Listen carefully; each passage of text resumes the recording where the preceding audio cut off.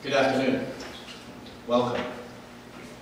Thank you for being here. On behalf of Erwin's family, I want to express their gratitude, their thanks to you for your presence here today, and for all the prayers and thoughts and words that you have offered to them over these past several days.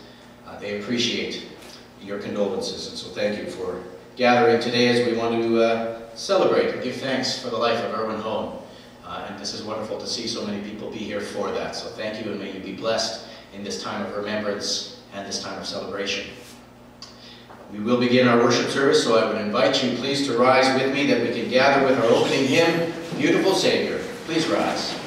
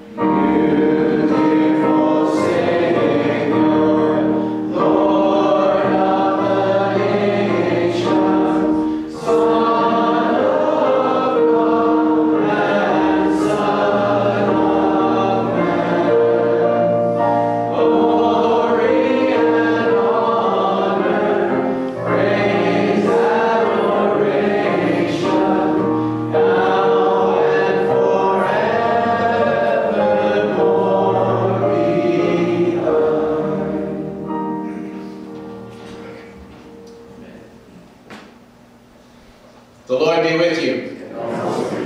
Let us pray. God of grace and God of glory, we come into your presence this day that we might remember before you our brother, Erwin. We give you thanks for giving him to us to know and to love as a companion in our pilgrimage on earth.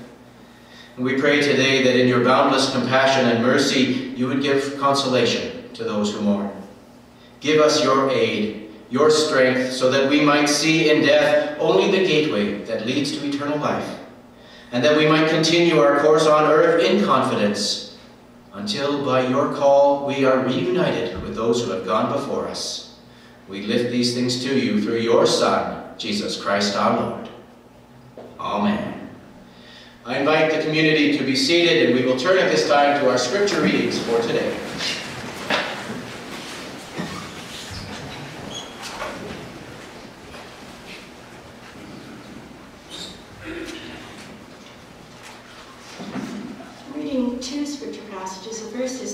David.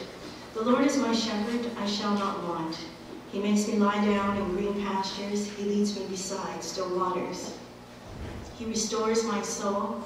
He leads me in right paths for his name's sake. Even though I walk through the darkest valley, I fear no evil. For you are with me, your rod and your staff, they comfort me.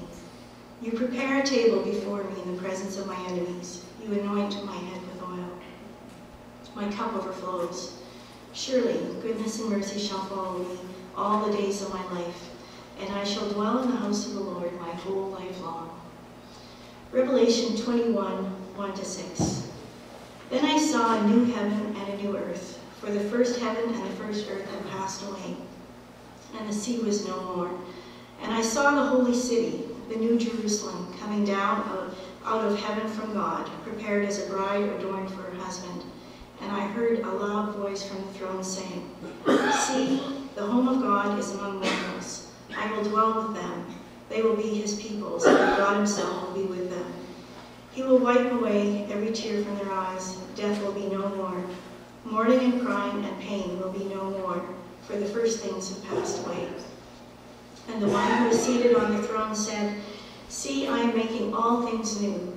Also he said, Write this, for these words are trustworthy and true. Then he said to me, It is done. I am the Alpha and the Omega, the beginning and the end. To the thirsty I will give water as a gift from the spring of the water of life.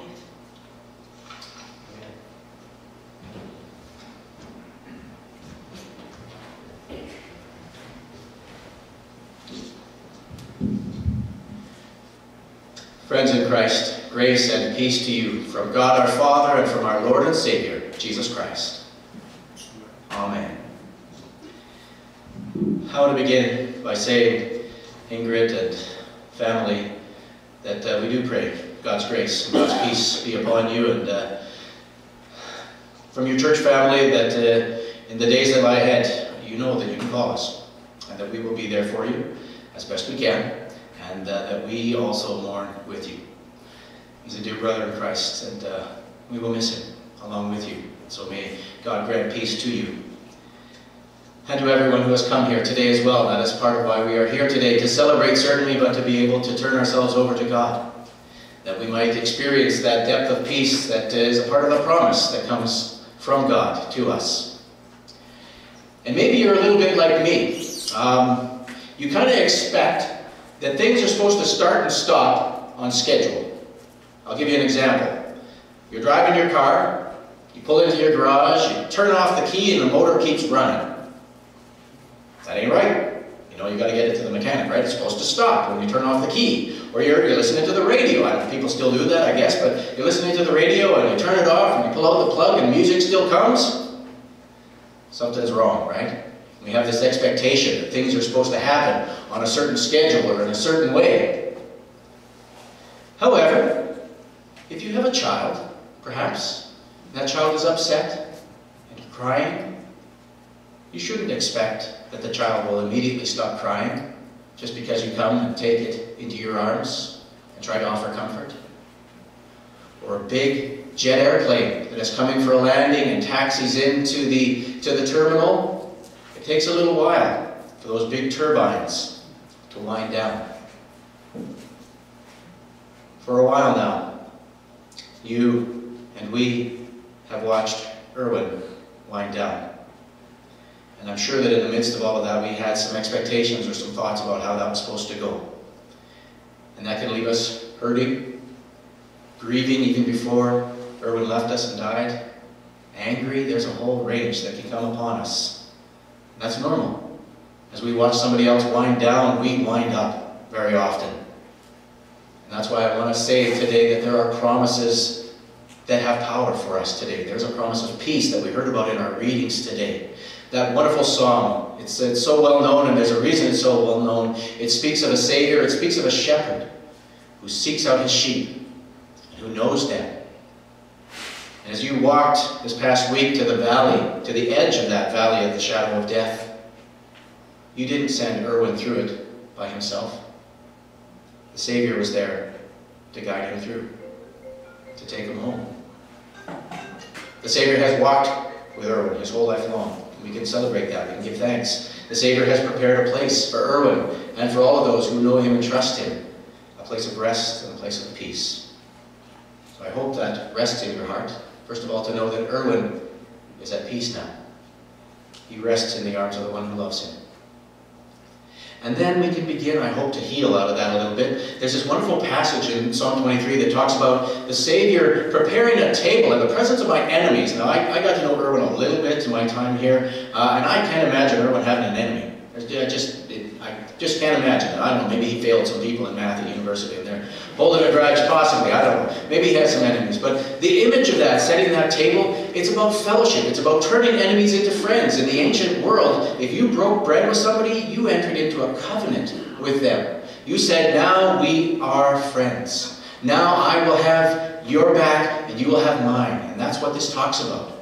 And so in fact, I want to share a little story with you about Erwin, because Erwin was my very first contact with this congregation, Trinity-Lutheran. I've been a pastor here for about 8.5 years, and I went through the call process with different people. But back in the late 90s, when I was just a wet behind the ears student, Erwin called me up and asked if he could talk to me a little bit.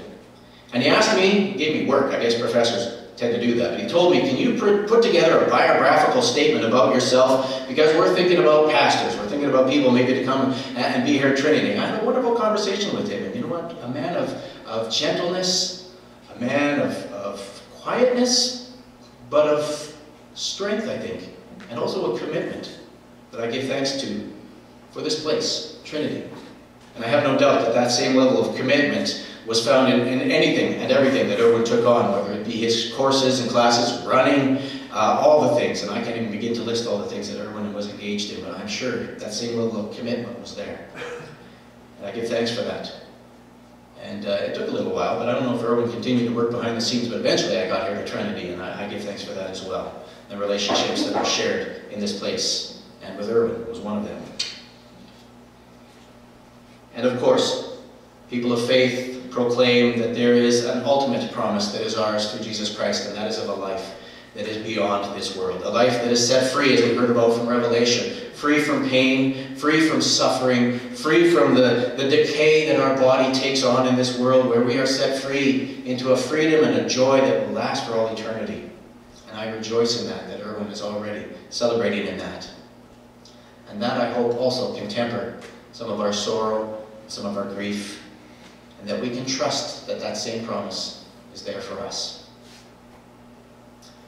So if you are finding yourself wound up this day or in the days that lie ahead, remember that there is a shepherd who knows where green pastures lie, who knows where the still waters are, where you can find refreshment for your soul. And in that moment, I promise you, he will be there. May God make it so. Amen.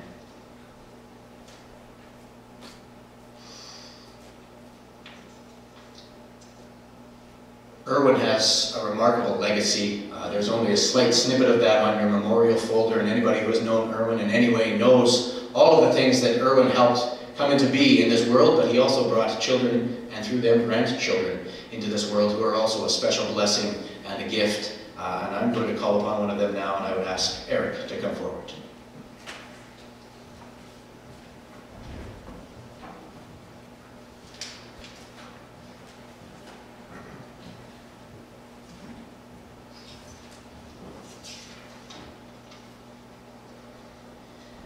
Thank you to Pastor Mark for his kind words and support through the last week, and also thank you to all of you for being here today. Support is very much appreciated by all of us. My name's Eric, and I feel very lucky to be one of Erwin's grandchildren. And I want to take a little while just to reflect on some memories of the time that I spent with him. One of my earliest memories with Opa is him teaching me algebra on the drive back to Calgary after a summer visit in Saskatoon. He was a brilliant teacher and mathematician who inspired a love of teaching that runs through my whole family, myself included. And the fact that he managed to engage 8 or 9-year-old me with algebra should be all the proof of that you need. I also remember going for runs with him in his hometown of Stillbach in Germany. He was an avid runner, and we had some great talks on those runs where he showed me his love for the scenic beauty of his hometown and showed me how to appreciate the feeling of a good run. On those runs, he told me stories, and one of them was about being the only English speaker in his town when American soldiers came at the end of the Second World War, and how he was able to communicate with them and help them, and even form something closer friendship with some of them. And he was able to speak English because he was the only person in his little town to go to high school and also to university, which still blows my mind. I wouldn't be here without his determination and drive. It seems like he was always motivated to find more, always motivated to provide the best life he could for his family. Playing cards once, he told me, "Wer nicht wagt, der nicht gewinnt," which translates roughly to, "He who doesn't bet will never win." And there's a second part to that statement, which goes, "Wer nicht heiratet, kriegt kein Kind," which translates to, "He who doesn't marry won't get a child," but he assured me that he couldn't really guarantee the second half of his statement. Erwin was one of the most kind, gentle, and understanding people that I'll ever know. He was well loved by everyone who knew him, and was a dependable support whenever we needed one. I'll always treasure the memory of him playing me to sleep on the piano as a child.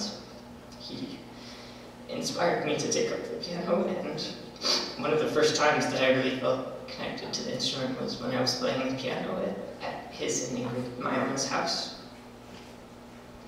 I think that this today is what he would want, an opportunity for all of us to love and care for each other, to remember him through our words and our music, and hopefully at the reception later, a chance to eat some smelly cheese.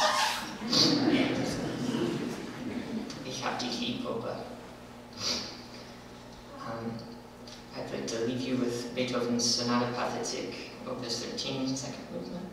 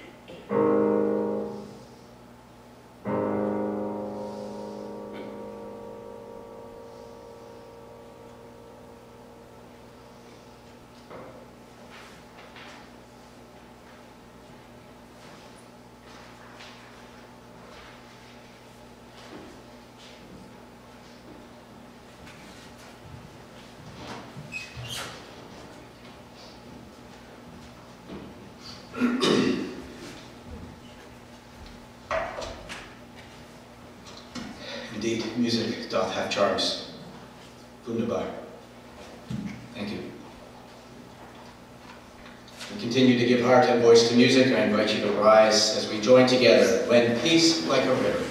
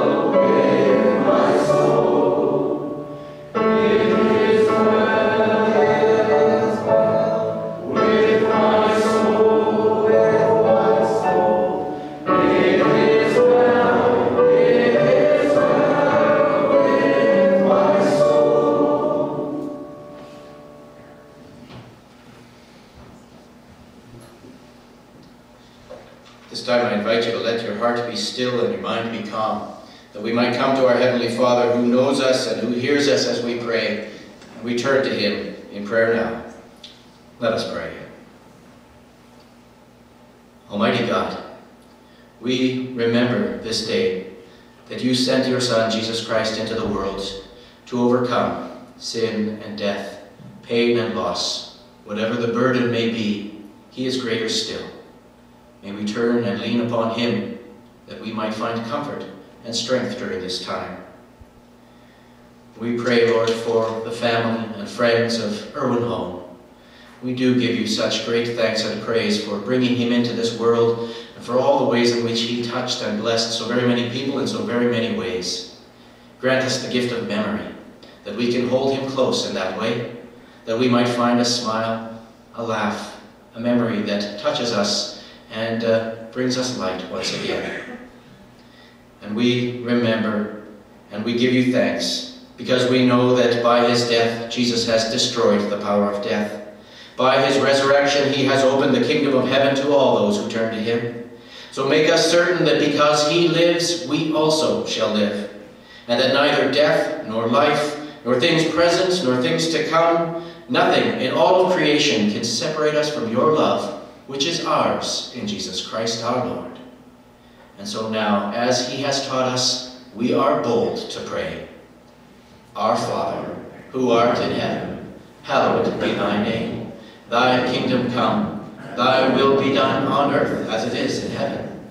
Give us this day our daily bread, and forgive us our trespasses, as we forgive those who trespass against us. And lead us not into temptation, but deliver us from evil. For thine is the kingdom, the power, and the glory, forever and ever. Amen. This time I would invite the community to be seated once again. We have more stories to be told. I know there are more that we can share at this time, but we would invite the other grandchildren, Stephen, Erwin, and Jessica, to come forward at this time.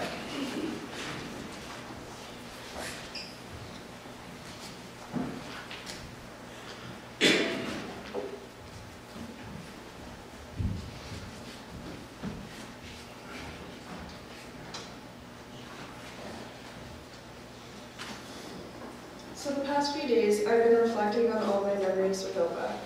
I've realized that in some of my memories, I don't remember the words that he said to me. What I do remember is how he made me feel over the years.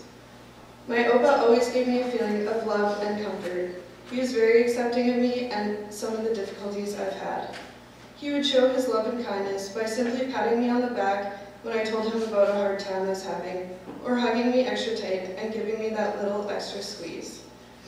He was very accepting of me, and I always felt that whatever struggle I was going through, he knew I would figure it out in the end. When I was in Germany with my grandparents as a preteen, I'd been struggling with some back problems, and I had to wear a back brace, which was very painful and uncomfortable. I remember going for a walk with him, and my sister and Oma were trailing behind. I had been upset about having to wear such an uncomfortable and painful thing. I remember tearing up as I walked beside him, and he just patted me on the back and said I would be okay. He then started telling me stories of when he was younger and of his teaching years. I've always appreciated how he's able to listen and be so comforting with so little words. His presence and love were always clear. His power to send a message without many words was amazing. Opa loved to work alongside people. He very much enjoyed working in the garden with me, and he loved having my help going to Saskatoon with him or other little household chores he had to do. He loved the company, and he was good at working with the team. Opa also taught me many things. He was a great teacher. When I was little, he had a little blue book that he would teach me German from. We would sit down, and he would teach me and test how much I remembered. Even though I never became fluent in German, I have fond memories of him teaching me. He taught me many other things as well, from telling me how yeast works to teaching me how to play table tennis. Another dear memory I hold of Opa was when I was little and we decided to bake sugar cookies together while Oma taught my sister how to sew. Just as we were finished baking the sugar cookies, we realized we forgot one tiny thing. We forgot the sugar in the sugar cookies. We ended up serving them to our family as biscuits with cheese instead. We always thought that was funny, and he was very good-natured about the situation and made the best of it.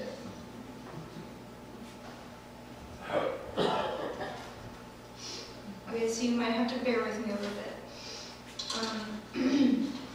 So my Opa has always been an incredibly special person in my life.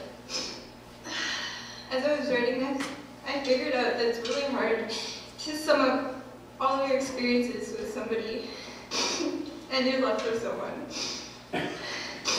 Sorry.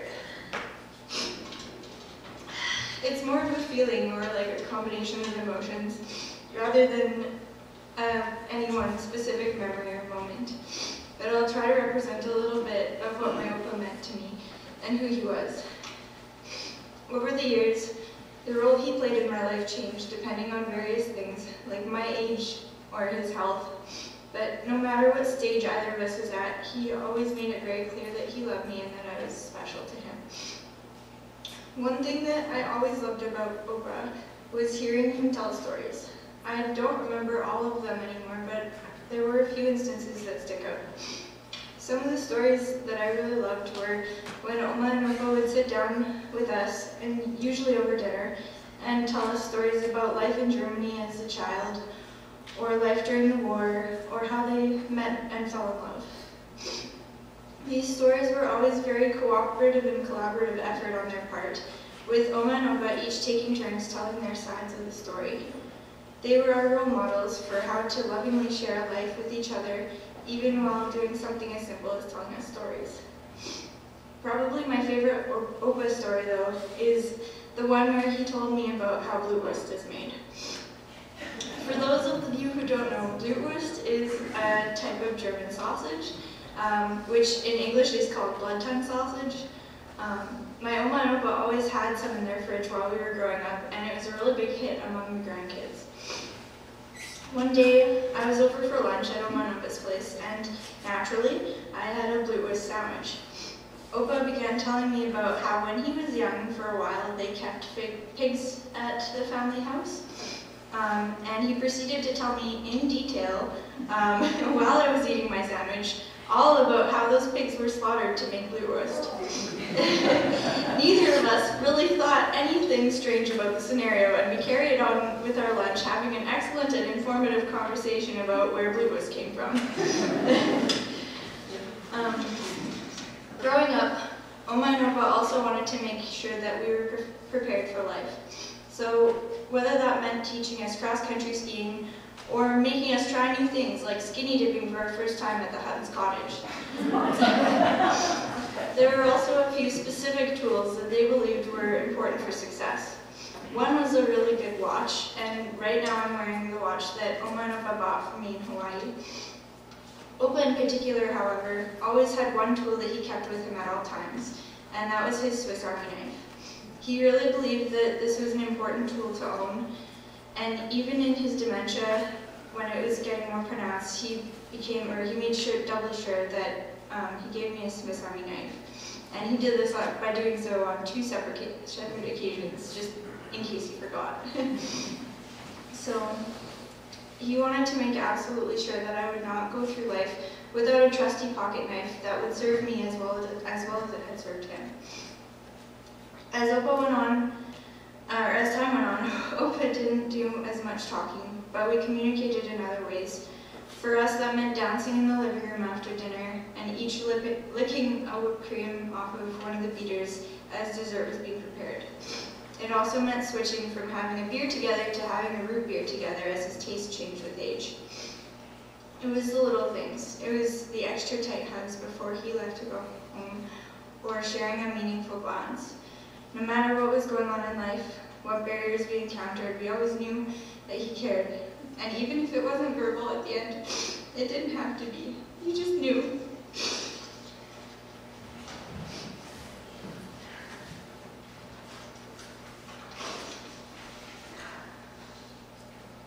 Well, I'm really grateful for the time that I've spent remembering Opa with my family. These past few days have reminded me of memories that I forgot that I had. I remember him teaching me how to serve in table tennis. I remember going running with him and my mom. I remember playing chess with him once and being so proud when the game ended with a tie. Looking back, I'm fairly certain that he was going easy on me. There's really no way that Opa couldn't have beaten 10-year-old me if he really wanted to. But he let the game end with a tie, letting me believe that I was pretty good at chess. Until, of course, I played it again with someone else. I'm the youngest of the grandchildren by about 3 years. As a child, I sort of assumed that Opa would be around forever. And by the time I was old enough to realize that this wouldn't be the case, his dementia had already progressed quite a bit.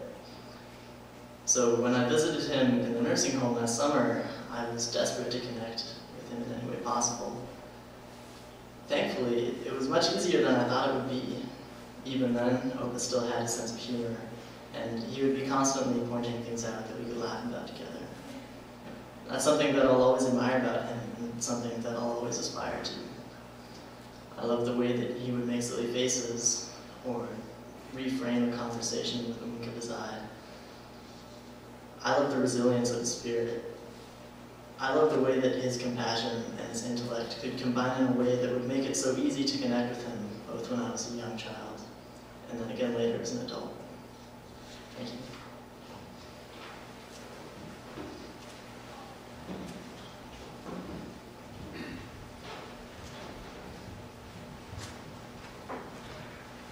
Thank you so very much for sharing that. I know that isn't always easy, but you honor your Opa with your words and your tribute. Thank you for that.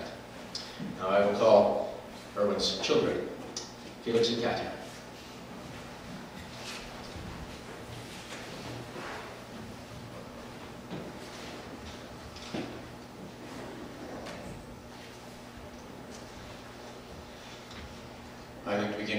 We'd like to begin by thanking you all for coming here and for all of the support that you've shown us. And I'm also wondering what we were thinking when we let the grandchildren go first. It would be a hard act to follow. But we do have a few things we still want to say. We're here to remember our dad. He died this week, but in many ways we lost him bit by agonizing bit over the past many years. The last few years were really hard, particularly for Mom, grueling sometimes, and she showed unfailing loyalty and devotion, and she sustained and carried Dad through to the end. We are very grateful, and we want to thank you, Mom. And thanks to all of you who supported her in this and supported us during this time. It's a cruel irony that someone who so valued mental and physical fitness should be afflicted by a disease that gradually robbed him of both. But today we want to remember Erwin for the wonderful father and husband and grandfather and community member and friend that he was. Well, and as a father, he really was kind of ahead of his time by quite a few years. Right from the beginning, he was fully involved as a parent. Everything from diapering to cooking. And when it came to food, certainly when we were children, we did pretty well because we had my mom, who still is a master baker and salad maker.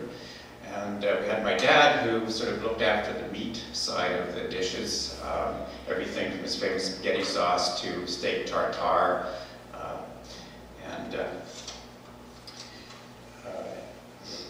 And most importantly, he always had time for us. Whether it was playing music with us, playing chess with us, we could bring any problem to him and he would listen carefully, look at the problem, and help us to solve it. And I'm not just talking about math problems, I'm talking all kinds of problems. And a cherished memory is the fishing trips that he took each of us on. And while we caught our share of pike and pickerel, it really wasn't about the fishing. It was about the camping and the canoeing and getting up before dawn to paddle out on a glassy lake and watch the sunrise. But most of all, it was just about one-on-one time with Dad. as a child, I do remember that we wanted to be like Dad. We admired his quiet, calm intelligence and his caring manner. And he carried that same manner into his teaching and into his community work. And it made him a teacher that I think his students connected with and remembered. Just a few years ago, one of his school students, when he taught elementary or middle school, over a continent away and probably more than 60 years later, tracked him down, that is, tracked my mother down to phone and tell her that they still have fond memories of being taught by Dad, which was quite amazing. So we wanted to be like Dad, just not professionally. He didn't encourage us to pursue either math or teaching, and so we both chose other professional careers. But eventually, somehow, the teaching just seemed to happen anyway. Not so much the math part, though. Another example of what we admired him for, and it's a small thing, but it's one we both remember more than 40 years later. And it happened on a family camping trip or maybe a little fishing trip up north, and quite far up north that time. And we went past Orange. I think we went as far as Otter Rapids. And at some remote gas station up, I think close to Orange, as I remember it, sort of in the middle of nowhere, there was what looked like a stray dog that had lost an argument with a porcupine and had a snout full of quills and was obviously in a great deal of distress. And sort of it was a big dog. My initial instinct would be to keep some distance. My father, on the other hand, somehow managed to get close to the dog and inspired the dog's trust. And even though he knew it would hurt the dog, pulled out a quill, at which point the dog gave a yelp and ran away. Didn't bite him, which was good, but came back not very long later for another one to be pulled, and this repeated a few times until I think he had most of it out. Mom and Dad were married for 57 years. The slides that you saw at the beginning and that we will also show at the reception speak to what a team they were. On the positive side, their team approach to just about everything and their closeness and their loyalty for each other set a wonderful example for us. On the negative side, when we were younger and tried to work one against the other to get our way, it invariably failed. But let's face it, along with the good memories, there are going to be some that aren't so good. In fact, I can think of a few that were really quite unpleasant and embarrassing. I'll tell you about a couple of those. One is when I was 17, we were visiting Germany for my grandparents' 50th wedding anniversary. And somehow I let my father convince, cajole, or guilt me into going for a run with him around the village, kind of like what Eric was describing earlier. And this was rolling hills and paths through those. And I mean, I was 17 and had some pride, and I wasn't really wanting to admit that my father, who was like my old man of pushing late 40s, was someone I couldn't keep up with. And I don't know how I managed to somehow straggle along and not have a coronary in the process, but somehow it wasn't fun at all, I can tell you. It was a bit embarrassing. And actually we had a replay after that. It took a while before we tried that stunt again, or that I did, but we were in Hawaii, and Katya and I, our families were there, and we agreed to go for a run with him, because when he was there, he'd always run around Diamond Head from Waikiki Beach. Quite a long run, and again, there's some hill involved.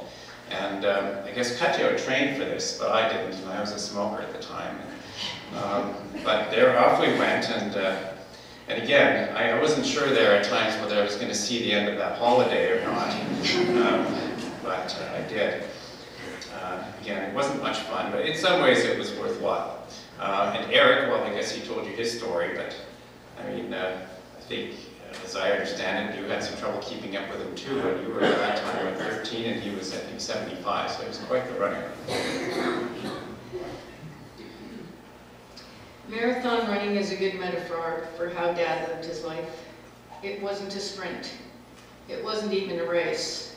It was a chance to enjoy the activity and connect with and care for the people surrounding him. What was important to Dad was having time for family and friends. Almost all of Ingrid and Erwin's holidays involved traveling to spend time with family and friends. So much so that they even took Erwin's mother to Hawaii with them when she was over 90. Dad valued his rural roots in Germany, and he passed the love of these roots on to his children and grandchildren. A few years ago, he wrote a poem that shows his love of family, home, and his roots. As written, only the last verse has a heading, and the heading is Returning Home. We will end our eulogies using Dad's own words, as translated from German by us, and as read by my husband, Larry.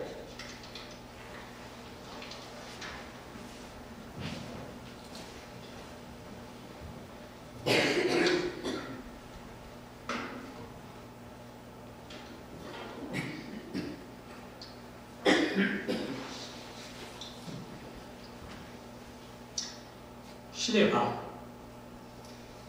In Schlierbach, I'm at home. During my morning walk through the mist-shrouded forest, I am accompanied by old memories. Sunday strolls, 50 years ago with my parents. Who takes Sunday strolls anymore? There are still the same paths, rocks, trees. Being at home, waking up in the house where I was born, where in the summer night as a child I lay awake and listened to my family celebrate as grandfather played the piano and everyone sang. I search among my father's tools, of which he was proud. But now everything is rusted. Yet when I look up, there he stands before me at his workbench, holding a chisel. So much is different now. The little train no longer runs. The pottery factory no longer sets the rhythm of the day with its whistle. The cozy warmth of the wood fire no longer lives in the houses. Still, behind the veil of the present, the old village lives on. The forces that have shaped me still remain. Here, I am at home.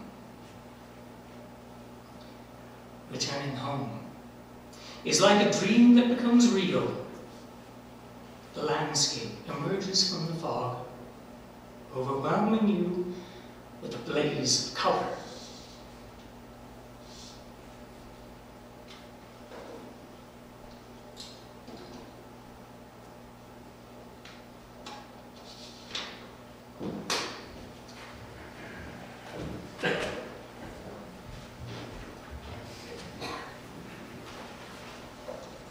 Thank you. That's almost biblical. It's revelatory. Lovely. It lifts us, so thank you for those words. Appreciate that.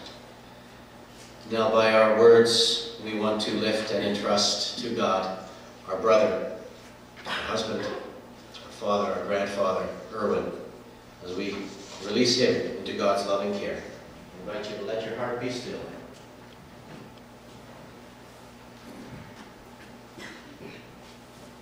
Into your hands, O merciful Savior, we commend your child, Erwin. Acknowledge, we humbly beseech you, a sheep from your own fold, a lamb from your own flock, and a sinner of your own redeeming. Receive him into the arms of your mercy, into the blessed rest of everlasting peace, and into the glorious company of the saints in light. For we ask it through Jesus Christ our Lord. Amen. Now I invite you to enter into the blessing of God. May the Lord bless you and keep you. May the Lord make his face to shine upon you and be gracious to you. May the Lord look upon you with favor and give you peace. In the name of the Father, and of the Son, and of the Holy Spirit. Amen. We are coming to the conclusion of our time together here at Trinity, but I want to extend an invitation to all of you to come to the faculty club on campus if you are able to. A reception, a time will follow for more stories to be told, more laughter, and more opportunity to be with one another in that way. I will try to give, if you're not sure where it is, please pay attention. I'll try to give you a little bit of instruction on how to get there. If you can find College Drive, and I hope that is a meaningful milestone for you, a reference point. Get to College Drive and go down College Drive until you get past Cumberland. That's where the Dairy Queen is. That's why I always remember it. Go through that set of lights, and the very next set of lights you'll need to turn left, which will take you onto campus. And very quickly you will need to take another left onto Campus Drive. And then you follow that along until you get to the faculty club. It's very, very close to that. You will have to find parking in the area. There may be a parking lot close to the PAC. Or there are various meters that you can park at. Make sure you check to see whether you have to pay on a Sunday. The church has got lots and lots of money, but we're not going to fund you for that. So please do come though, however. We want to invite everyone to come and be a part of that. If you are not able to come to the reception, Ingrid and I think some of the family are going to linger for a moment in the narthex. and if you cannot come and be with them there, they will have a moment and invite you to come and just share a moment with them if you would like. But we ask that you respect a bit of time, and that if you can keep it under 1 to 2 minutes perhaps, so that we can ensure that we are able to move on with our day. Again, thank you on behalf of the family for being here. May the Lord bless you in your remembering, and thank you. Now I invite you please to rise. Let us conclude our time together with our sending hymn, Amazing Grace.